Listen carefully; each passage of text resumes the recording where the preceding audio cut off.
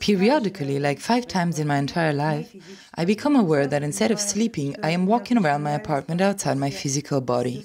I don't notice right away that it's not an ordinary reality because everything is just too real. There is no feeling that it is a dream. Just walk around the apartment. I try to trust myself, for example, to touch an object, and if I'm able to, that means that I'm not dreaming. What is the name of this state? This state is called Etheric Projection. This is what we do in our First Main course. We master the skills of being able to control our etheric body as we would control the physical one. It is just that the etheric body has more abilities. It can transcend dense spaces, which the physical body cannot do, due to its classification and considering the elementary laws of physics of the human world, which do not apply to the etheric body. Therefore, the etheric body can transcend spaces and travel through space, but not through time. It will require the water element to travel through time, so for that you will need to connect the astral body as well.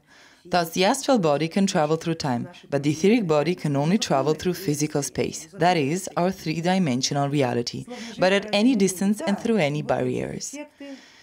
It's like living in a parallel world, yes. And these effects, some call them phases. What are they called correctly? I told you what they're called. You should, dear colleague, necessarily cultivate this sense you have, because such a natural gift is quite rare. Everyone else must specifically work to develop it. And the rigid, dense, physical body, which is so used to feeling this way, and this way only, rarely allows you to do this. Therefore, one must master special techniques and additional methods to make the etheric body a little freer. If you have this natural ability, take care of it, cultivate it, and in no case be afraid of it. And you can actually call this ability whatever you like. In our tradition, it is called etheric projection, but there are many, many other names. Choose your own and let it be only yours. Do not give it to anyone. Call it whatever you want. The most important thing is not to lose it, because this is your own natural, magical tool. And there are all sorts of irresponsible citizens out there who are seriously on a hunt for magical tools, especially natural ones.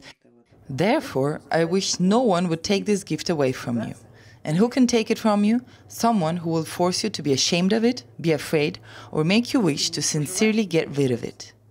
Don't fall for these 3 items, all right? And everything will be fine.